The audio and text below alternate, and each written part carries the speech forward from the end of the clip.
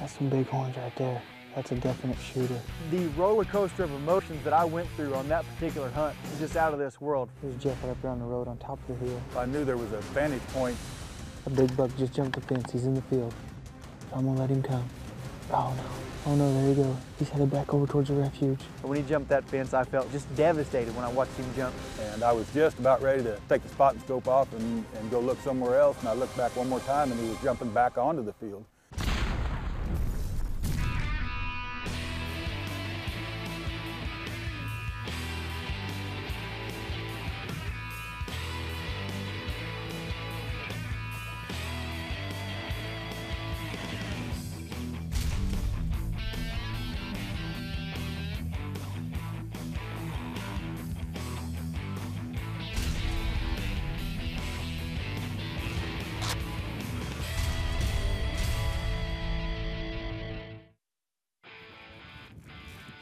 Holy smokes, is that a rub? That's a rub.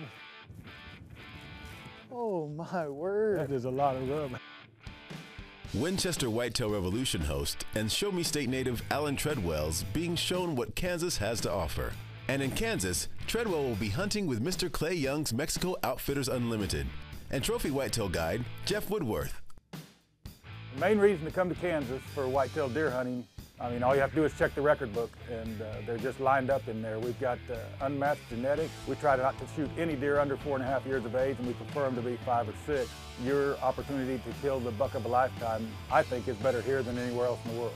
It is to Kansas's credit that it ranks 6th in the Boone and Crockett records. And I say that because the states that are above it, like Wisconsin and Minnesota, they have had deer forever. Hunters have been hunting up there since I was a little boy, and that was a long time ago. But there have not been deer in Kansas forever. Deer population in Kansas has only come on in the last 15 or 20 years. So they have achieved their very lofty status in a relatively short period of time. You know, when you sit down at the beginning of the year trying to figure out where you're going to hunt in the fall, you know, one of the states that's always high on my radar is Kansas. So I got in touch with Jeff Woodworth and he said, heck yeah, man. He said, come on out. He said, I promise you, you'll see a lot of deer and a great chance of killing a big one if you come out and hunt with me. Good Lord, look at all the deer out there, Jeff. Yep, it's covered up, isn't it? You know, I'll be completely honest with you. Whenever you told me that we would see it between 100 and 150 deer on the field, I had my doubts. You know, you absolutely have to be surprised whenever you come up the first morning to go scout and you're not hunting and you're setting up looking at the field that you're going to be hunting and there's 100 deer on it. I never thought I'd say it, but there's almost too many deer out there. Yeah, it can be different. There's a whole bunch of eyes and noses. And by glassing, you know, seeing all those deer out there, you know, we almost knew it was going to be impossible to be able to spot a deer and be able to slip in close enough for a shot. I would say the main thing a guy wants to do before he gets ready to come on a rifle hunt in Kansas is become very, very, very familiar with your gun. Let's see how far that thing is. 103. That'll work.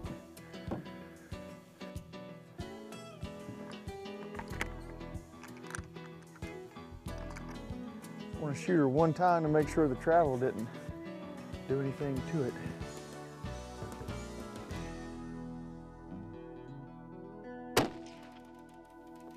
Right in there, that'll work. If you shoot all your bullets but one practicing, that's probably better than just shooting one and bringing the rest of the box. It's very important that you become very familiar with your gun. That's just a 1/4 inch off center right there. I'm telling you what, that old Winchester Model 70 will shoot, buddy.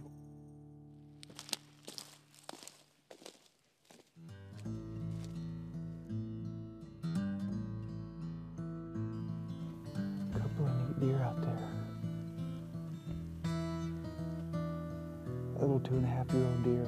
He's got split 3s on both sides, a big flyer off of his brow. With those snow flurries out, the deer are on their feet and moving, and we've seen a couple of really good deer. I'll tell you what, we got a little weather in this morning, because this is a spot I'm definitely coming back, and that dude right there in a couple of years is gonna be a giant.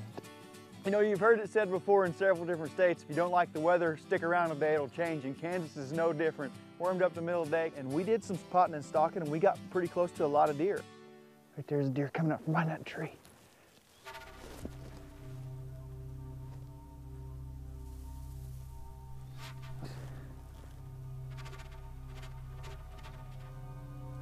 I'm not gonna to be able to go much further back to the west. That wind, I'm just kind of angling it right here. We primarily are hunting agricultural fields that may be anywhere from 100 acres to 400 or 500 acres in size.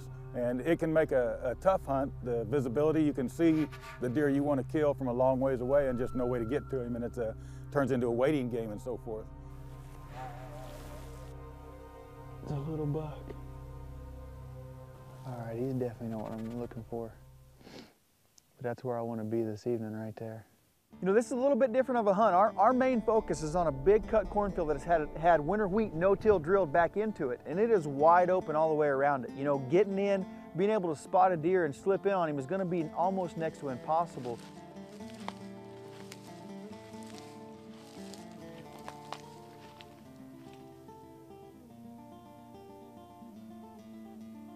Little buck out there feeding in that cut cornfield. I'll tell you right now, it seems to me the key to this hunt, as wide open as this area is and hard to stalk, we're gonna have to get up here, get right up here to these cottonwoods and get in early. You know, we were starting to get the deer dialed in. We'd seen some really good deer on the field and knew it was just a matter of time for a big mature buck got close enough to be able to kill. We talked about getting stuck in an open spot on this guy. Yeah. There's nothing we can do on him right now. No, we just got to be as still as we can. Winchester's Whitetail Revolution is brought to you by Winchester Ammunition, the American legend. Code Blue, perfecting the science of hunting. Winchester Repeating Arms, the guns that work. Redfield, the soul of the American hunter. And by Browning, the best there is. Good gracious, that deer's gonna be huge in a couple of years. He's a beautiful buck. That mule deer would be a shooter, but this duo is spinning its wheels trying to figure out these big post-rut Kansas whitetails. The big bucks knew the rut was over with, and they had one thing on their mind, and that's getting that body weight back up so they can make it through these winters. He's going to feed. He still has to feed. He's got to put his winter weight back on, especially if it starts to get cold. He's going to get up and feed midday. So we elected to really concentrate on this cut cornfield and try to see what was in the field, you know, see if there's something we could make a stalk on. I mean, I would not recommend it for a novice hunter, but it is a super, super fun and effective way to kill a giant because you can see so far here in Kansas. Now, the only problem is it's a huge field. The deer are on it every night, but getting within shooting range of one of them is not a given by any means. There's no doubt that deer is definitely mature. He'd be a tough one to let walk by. There he is. He's coming out right down there in that thick stuff, Jeff. That is a good deer. Can you tell if he's an 8 or a 9? I can't tell yet. I think he's just an 8, but definitely a 5.5 or better year-old buck. The main management thing in Kansas, again, is the age. And if I can convince my hunters to wait till they see a deer that's 5.5 years old, they're really going to like what he has on his head. And there's no mistake when you see a 4.5, 5.5-year-old whitetail. That deer is going to have the drop belly, longer body, great big heavy neck, the grayer face. You know, that deer might only be 135, 40 inches. He may be 160 or 70, but the maturity of that whitetail will show in his body. There's no doubt that deer is definitely mature. Yeah, he's a mature buck.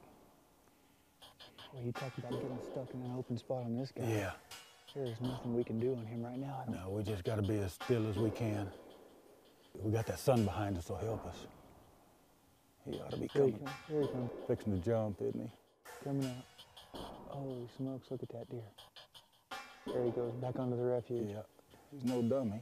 But he was out here well after sunrise. You know, we could be below zero with blowing snow sideways, blizzard conditions, or we could be dealing with what we are on some of the hunt right here. You know, it's been 60 degrees up in the middle of the day, but the good news, the moon is absolutely perfect. And the deer are reacting to it, and we're seeing big deer move in the middle of the day. It's all about shooting for the moon phase. David Morris reveals his secrets in this Tecomate Trophy tip. Hi, I'm David Morris, and I want to talk to you today about planning your hunts around two particular moon phases. One is the dark moon, or the new moon they call it. It's when there's no moon, and the other is the full moon. These are the moon phases that tend to have the greatest impact on your hunting. When you're hunting feeding patterns, try to plan your trip around the new moon and avoid the full moon. When you're hunting rutting activity, I don't mind hunting the full moon, but I don't really mind hunting the new moon either, or the dark moon, but I try to avoid at all costs hunting feeding patterns during the full moon, during the pre-rut or the post-rut. To continue this and other conversations with David, go to techamati.com. Look at the size of this scrape. I don't know if you can tell, but that is that's 5 foot around. And then if that's not amazing enough, look right here. That's got to be one of the biggest rubs I've ever seen in my life. You know, we kind of had to trust our instincts and get in there and set up and hope that the deer would come to us. It's sign like this that allows the Kansas hunter to pass 140-inch deer. Exactly right. Sharpen up your woodsman skills. Notice things, notice rubs, notice scrapes. Just become part of the outdoors. Every opportunity you get to hunt, you'll learn something. I mean, when you know that there's something giant in there, it does encourage you to let the little bucks walk. I feel like with that many deer in the area and the lack of pressure that these deer have had, there's got to be some really big deer around somewhere. And if we just put in our time, put in our effort, you know, we're going to be rewarded for our persistence. Well, this is a big old field right up here where we seen that buck this morning. Right on that hillside. Well, they've been out here. Look at all the tracks everywhere. Yes, they have. They love the corn. It's almost like candy to them. And then when you mix the wheat right into it, it's really dynamite. I think those bucks have got to come to a food source and try to get some of the calories built back up that they lost tasting. Exactly right. They're still somewhat interested in the does, but mainly they're going to come down here and get fed back up because they're a little run down right now. Look there and gap behind them trees. That's some big horns right there. That's a definite shooter. Good Lord, I hope he comes over here.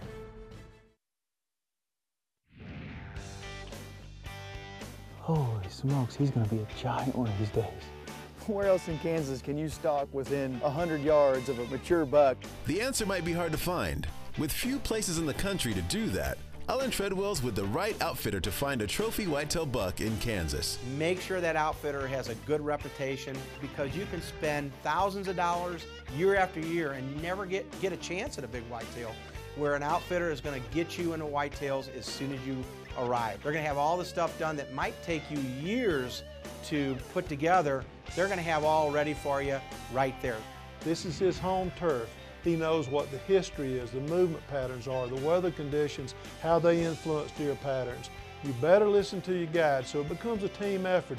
Jeff and I are clicking pretty good. You know, both of us are from the same school of thought when it comes to hunting whitetail deer, and that's really important, and it's just been awesome.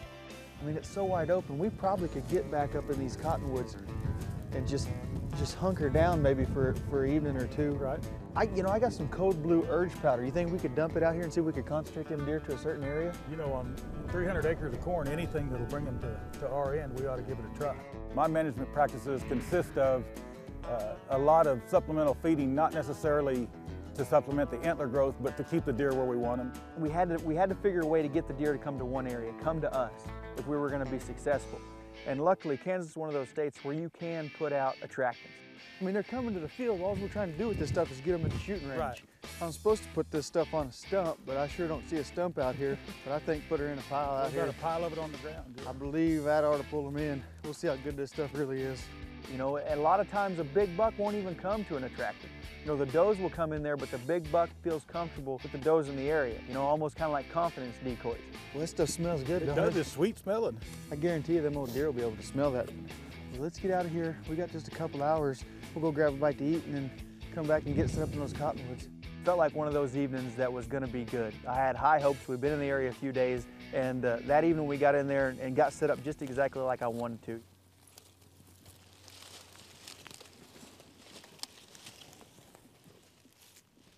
Heck yeah, them deer on their feet early.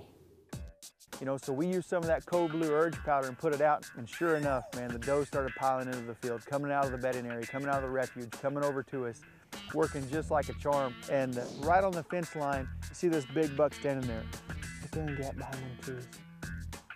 That's some big horns right there. That's a definite shooter. And it didn't take very long looking through those red field binoculars before I knew that that was the deer that I wanted to kill. To be able to determine minor details like the belly drop in a deer, or whether his neck is really big, fully mature, what those antlers look like, definitely optics makes a big difference when it comes to determining those factors. Nothing makes me laugh any quicker than a guy coming in with a pair of cheap binoculars, because that's what's going to allow you to glass. And the more time you spend glassing, the more things you're going to see. Good gracious, look at that thing. Good Lord, I hope he comes over here. We got absolutely nothing we can do right now but just sit here and wait. You know, a big buck is got to make sure that everything is fine and dandy before he crosses that fence to come out in the field and start feeding. Truck. There's Jeff right up there on the road on top of the hill. And we're sitting there, you know, watching all these deer come in, and I look up on the hill and I see a white truck up there, and it's Jeff. Yeah, after I dropped Alan off, I knew there was a vantage point not quite a mile away from Alan. Got the spot and scope out the window. In fact, I know we can see that buck, or he'd already be gone. And he sees this big deer in the fence line, and I know he sees him because he's not leaving. Jeff's wanting to see the show just like we are. A big buck just jumped the fence. He's in the field. I'm gonna let him come. Oh no. Oh no, there he goes. He's headed back over towards the refuge.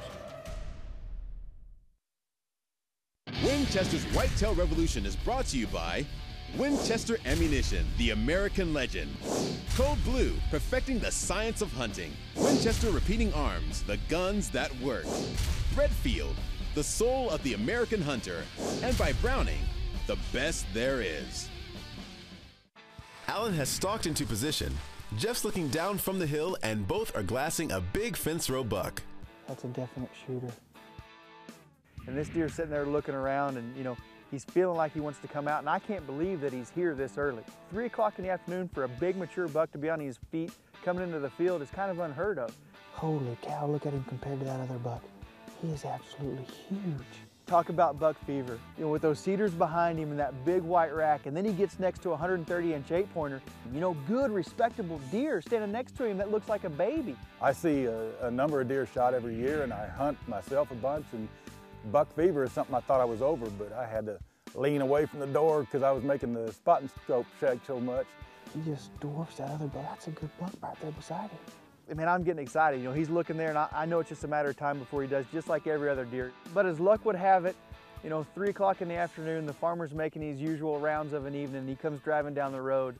Here comes the truck, coming right down the edge of the field right there. Oh no. Goodness gracious, there they go. Are you kidding me? Look at them. Right back into the cedars, every single one of them. And I'm thinking our goose is cooked. He's gone, he's back in the bedding area. We're never gonna see him again. But on the flip side, you know, this is his livelihood. We're visitors on his ground. You know, the more I started thinking about it, the easier I started feeling about it. Hey, you know, it's all right. It's still way early in the hunt. This deer may come back. And that sucker stayed right there in that one area. Oh wait, that big buck is still there. He's still over there in the cedars. But just sit here and wait. Once that evening started progressing on and the deer started calming back down, you know, does started trickling back in the field, and they come out to that Code Blue urge powder that we had put out, and they're sitting there not a care in the world, and this big buck's seeing that. A big buck just jumped the fence. He's in the field.